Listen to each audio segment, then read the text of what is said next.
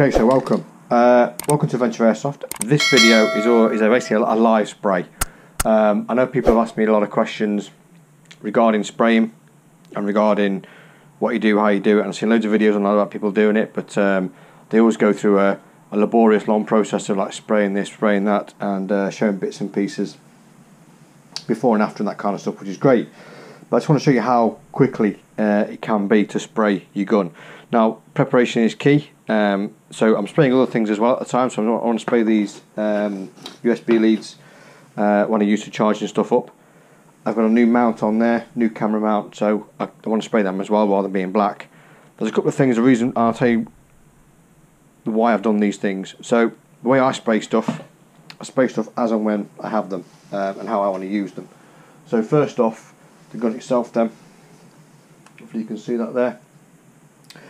Mask up the things you don't want spraying. So for me, I'm not going to remove this sight, and if I do end up removing this sight, putting it on another gun, I want to put it back in the same place. So if I spray it with the sight on and get the sight sprayed the same as the gun, when I remove that, I'll have some black lines of where the sight was. So it'll always tell me where it's been and where it goes on to, and I don't mind, that's fine.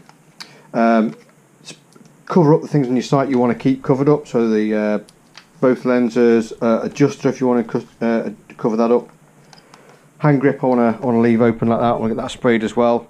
Magazine, what you're supposed to do really is to block up the magazine well so you don't get any spray in there, overspray, to make magazines difficult getting in there. But also if you're getting a bit of spray in there and you're just masking a bit of the well up, then as you're putting the magazine in and out, that little bit of sort of really fine spray and mist that you get that dries in there can turn to a sort of corrosive material and go inside all your workings. You don't want that. I just use an old mag that I don't use anymore. Fit the mag. The mag prevents all the stuff going in there anyway, which is great. Again, same things for threaded stuff. Anything you don't want spraying up, I could mask that up, but I want to spray that as well. The suppressor. So easiest thing to do is just to connect it all up together. I have masked up inside the suppressor. I've unscrewed that, put a bit of masking on there so I don't get anything in the barrel there, don't get anything in the thread, any of the workings. You can see on the other side there I've masked up the adjuster and stuff, the hop adjuster and that. I don't want those to get covered up in crap. So that's where I am now. And everything else I want to get sprayed, so it's not a problem. I generally use, move them around a bit so you can see that. I generally use a couple of paint can lids, old lids, to bring it off the floor a little bit so you don't get stick marks and stuff on the side there. It tends to dry pretty quick. Paints I generally use, I use Krylon. I've always used Krylon for stuff, and that's my go-to paint. Although I do have, as you can see here, some Nuprol UFP, which is actually quite good from their flat range.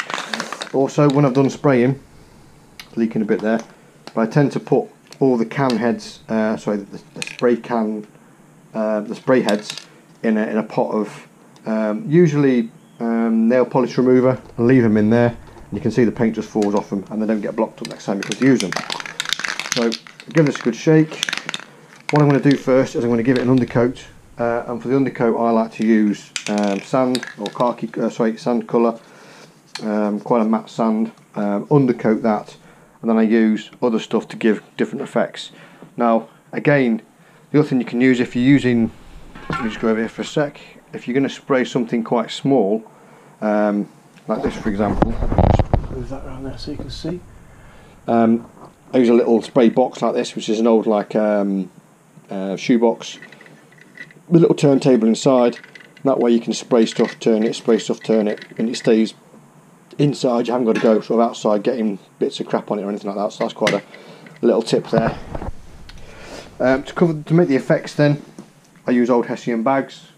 So this is a part of a towel bag, an issued towel bag, which is quite a nice mesh feel to it. It's quite a fine mesh, and I also use quite a coarse mesh. So this is another towel bag. I've not used this one yet, but I've got a few of these. Normally you can pick them up from surplus stores for £2 or £3. Again, that's quite a coarse mesh, which is quite good. Again, you can just drape it over, do fine and coarse, and you'll see the difference between the two in a minute. So first off, I want to just give it a good coat. Just get that right so you can see. I do that, can you see? Again, this will be unedited, so you should be able to see everything as we go through here. And the one thing people do with spraying is they tend to don't worry about the carpet on this one. This is it's just a rug that's down in my room, sort of hobby room upstairs, so don't worry about that. Not that you would anyway, but generally I'm not too fussed about hole coverage. It doesn't have to be amazing. People try and make it a little bit too good, almost like, you know, like a Picasso or anything like that, and they're trying to be too neat with it. Doesn't matter if you started too much in some places, not enough in others. The whole point is it's there to break up the outline of the gun. So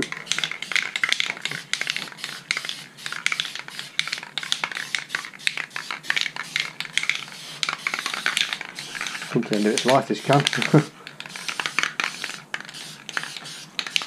Now, I'm not too fussed about the grip as well, because I tape that up. I have a bit of fabric tape on there. And you'll see in a second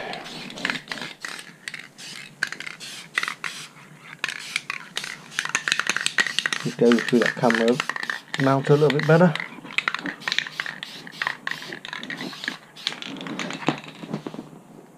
So I'm just going to give that literally a couple of seconds,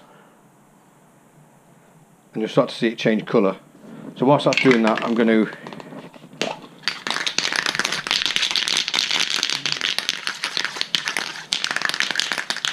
take the green up. The green's got quite a bit more in it, so it should be okay with that.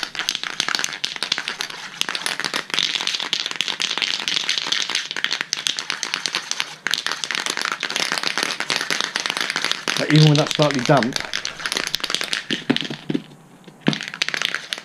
I need to use that nozzle actually, because I lost one.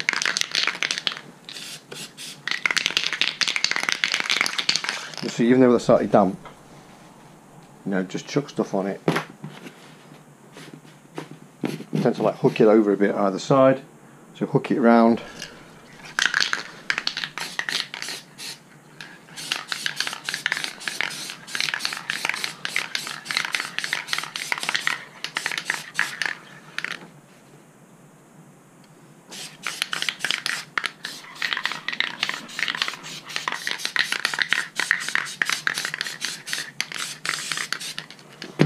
So that's coarse, and you start to get a pattern like that. Fine, if you want to see what the fine looks like, you can see the fine. So coarse, fine, yeah. And then now you can see where that is. So next time you bring it across, just get the brown out, wipe that off with a bit of rag.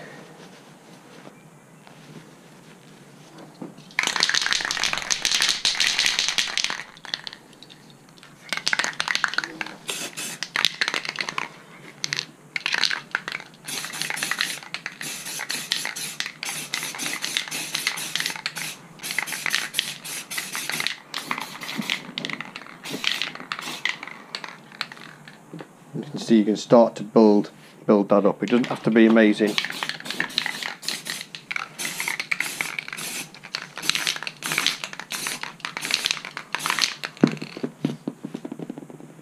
There you go.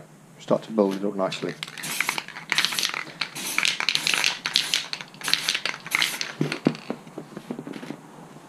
And there you go. I don't know if you can see that very clearly. And all you can do is when you can see areas that you want to sort of highlight a little bit more, or you know, just extend that, you can put the finer piece on,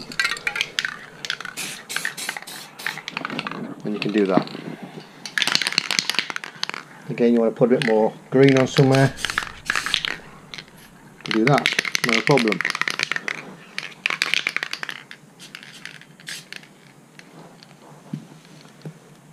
And again, likewise, I want to go up the top here.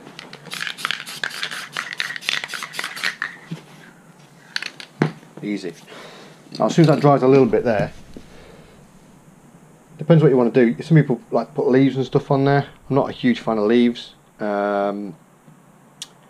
If you're in a non-leafy environment, then you're not going to get the true benefits of that.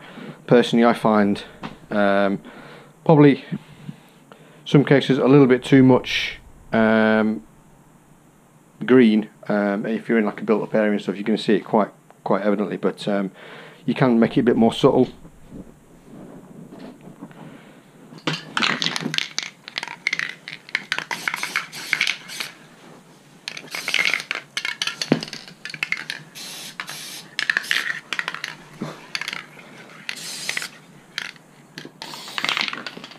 There you go.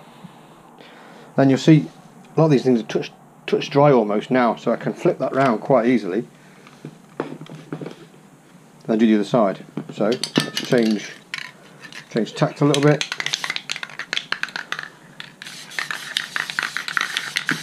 Now it doesn't matter if you think, oh, I've already sprayed the other side a little bit, I'm going to ruin that, but you're not, because you've not sprayed it enough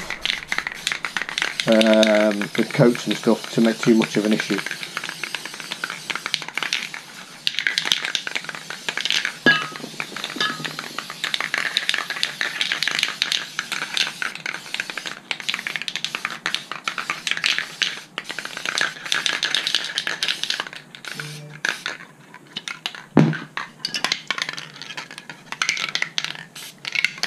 There you go. Right, so now we can go on this side. That was really quick there.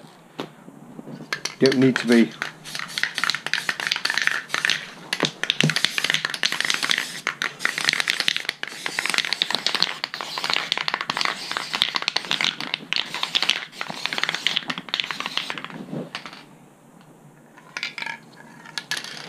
can then move that ever so slightly, just so the pattern changes ever so slightly.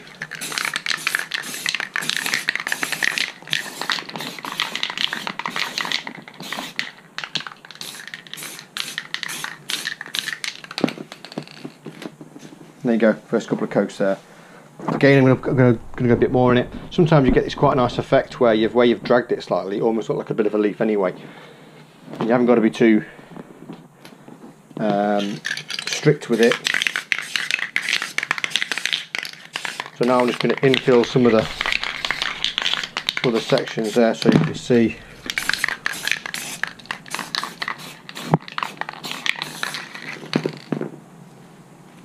Like that.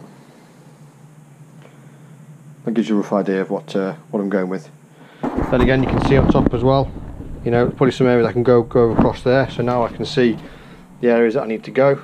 I can just put the little thin piece on.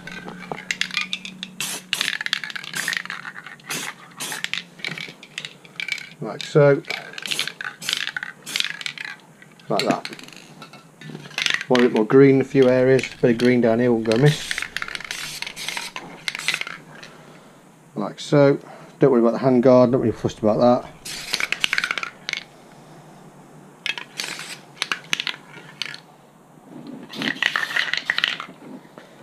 There you go, and that's it. I mean, that took us, I don't know what, we're now 13 minutes to get pretty much there or thereabouts. That'll be touch dry in literally a few minutes, so whilst that's doing that, I can give these a good going over again.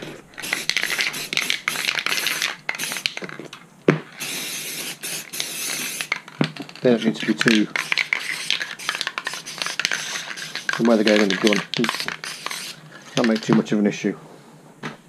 Smashing, there we go. So yeah, people take, you know, hours and days with leaves and patterns and stuff. If you just want something to break up the general shape of the weapon, crack on. There you go. That's as easy as you're going to get. Hope that's been enjoyable for you, and you can see the pros and cons of it. Have a go yourself. Worst case, if you fuck it all up and you make a mess of it, you can just literally spray it. Go back to get a black. Go back to matte black. Go back to matte brown. Go back to whatever matte colour you want, and then try again. As this wears, because I purposely don't put a huge amount of paint on, you know, on the areas that are going to be on the belt and stuff, or they're going to be on the clip and that kind of stuff. They're going to get nice little wear marks on. and they'll age quite well, quite easily. So a few little top tips then to help you spray your gun. This is not exhaustive, but just a few little things to take away. The first one is masking off. Make sure you mask off your gun, all the areas you don't want to spray, sights, electronic triggers, that kind of stuff, or insignia on the side of the gun. Use old mags to cover the mag well. You don't want any kind of overspray going inside there, so you can mask it off, or you can just put a mag in. Prevents all the stuff going in there. Use coarse and fine mesh. Again, towel bags, high-vis vest, anything that's got like a mesh there. You can use all of that stuff. Move it around, you get a similar sort of pattern. Use 2 to 3 different colours depending on what you want and where you're going. That works best. And apply a base coat all over first, somewhere that you can start building that layers up. And don't worry about it being neat. It doesn't have to be neat. It's not Picasso. It's there to break up the silhouette and the outline of the gun. Just take it easy. You can always do it again. Hopefully it's been enjoyable for you. Please give us a like and subscribe. Hit the little bell icon for future content, and hopefully you can share your thoughts with us on the channel. So take care. Bye bye.